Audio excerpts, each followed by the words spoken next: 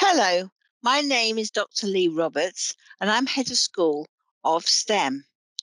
Now, if you're a student, want to become a student of STEM, the chances are you want to become part of the following careers. So, STEM is made up of science, ICT and technology, construction, and engineering. Now, if you're a student of STEM, we have the following motto: be bold, be brave. It's your chance to change the world. And when I mean change the world, if you have a look at the issues that affect the UK and the world, they all can be saved by people studying courses in STEM. So, for instance, if you think about the issues caused by Brexit and the manufacturing, then the chances are an engineering career will help solve those problems.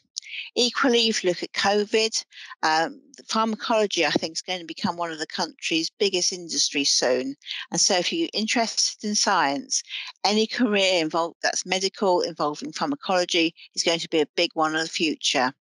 Equally, what we've done recently is a lot of people have moved to working and studying online, and I think this technology is going to increase.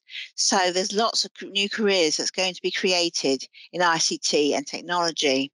And finally, if you look at climate change, there's going to be the need of sustainable homes, which if you study construction, you'll be looking at building homes of the future. Now, the chances are, if you want to come and study at STEM, then there'll be lots of questions that are burning inside you about what it's like to study in the college and so on. So, what I'm going to do is invite a potential student into the room, and she's going to ask me lots of questions to do with what it's like to study in STEM and work in STEM. So, hello, Anne Jones. How are you today? I'm well. How are you today? I'm fine. I gather you've got some questions you want to ask me. What would you like to ask me?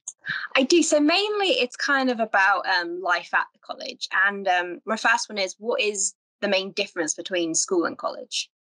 Okay, so in school, then you're expected to turn up at 9 o'clock, stay until 4, and you'll have lessons continually. With college, you'll have to be a lot more self disciplined. We do have lessons about the 3 days a week or 4 days a week, and they're not likely to be back to back. So we'll expect you to turn up at each lesson where you'll be registered, but in between lessons, you're free to go where you want to go. So you have to be a lot more self disciplined at college compared to school. Okay. E- Equally, there's no school uniform to wear, and so that goes to everywhere. So you've got a lot more freedom, a lot more choice, and a lot more. You can express yourself a lot more, I think, in college compared to school. Awesome. And what is the typical day at college like? What would the timetable be like? Okay, so it does tend to start at 9 o'clock, and the latest lesson will end at 5. So what you've got to do is make sure that you can get a train or bus, or you can walk to get to college by 9, so you're not late for any lessons.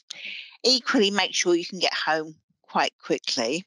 So the earliest we start is 9 o'clock, the latest is 5 o'clock. And as I've just said, they can break up a bit. So you could have a long 3 hour lesson, which it will be if you have a practical session, or it could be a shorter 1.5 hour session, which is more theoretical and will involve you in taking part in a lot of active learning, like group work, problem solving, and so on. So the timetable will be 3 days a week for your vocational areas, maximum earliest at 9 and latest at 5. You'll have a tutorial in the middle of the day, and that'll be followed by lunch. So you have tutorial once a week for an hour, and in that tutorial, you get the chance to learn things like safeguarding and really get to know a personal tutor who's eventually going to write your reference to go wherever you want to go. Cool. And what would the expectations be of the students? Well, students will be expected to be punctual for their lessons, so to turn up sort of 10 minutes before a lesson if that was possible. You expected to have 90% attendance at least.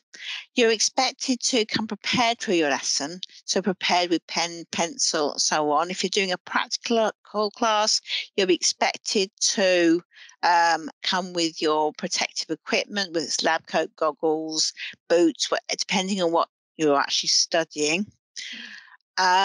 And yeah, you'll be expected to behave, to take your coats off, and to actually fully engage in your lessons. Mm. That makes sense. And what are the types of homework like? Okay, so unlike school, which mostly leads to GCSE exams, we Mm. have a range of courses. Some will have exams in it, and if you have exams in it, you'll be expected to do activities that will lead you to be very successful in those exams.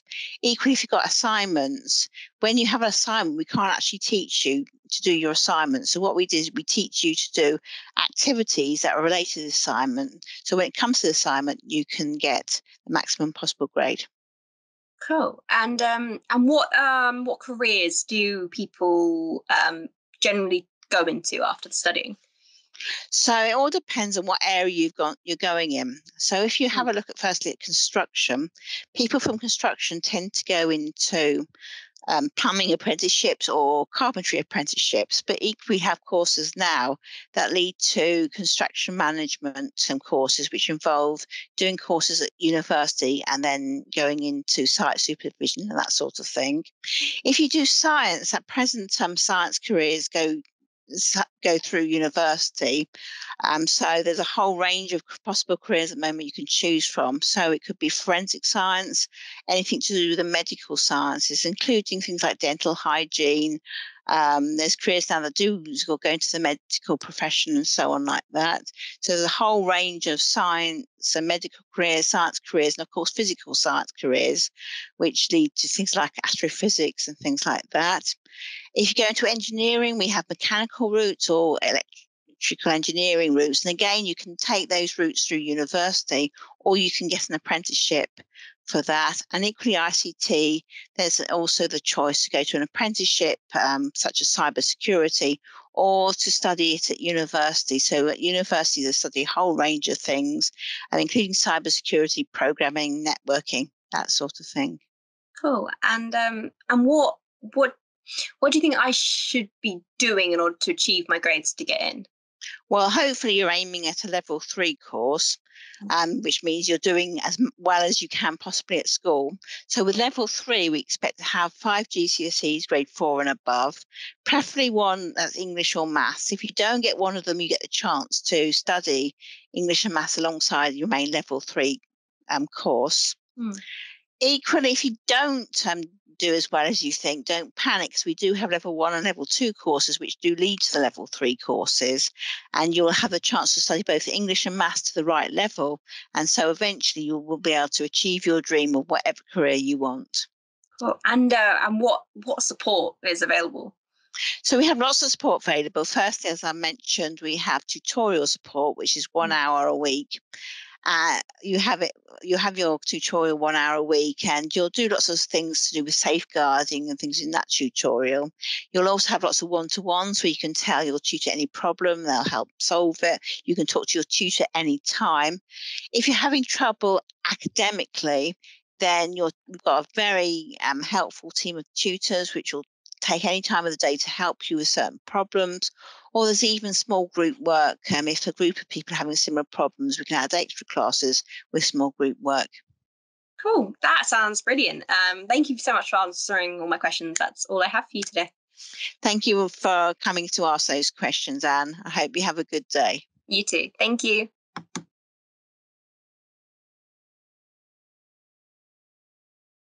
Okay, so hopefully we've answered some of your questions about coming to the college and studying STEM. I'm sure there are others, and if there's others, we have lots of open days, so look out for the open days at Richmond upon Thames College. If you want to apply for any of our courses, please go to the college website, which is www.rutc.ac.uk, and look at the details of each of the courses and make your choice. And I hope to see you at an open day soon, or even in September when you're starting the college. Thank you very much for taking the time to watch this video. Thank you. Bye-bye.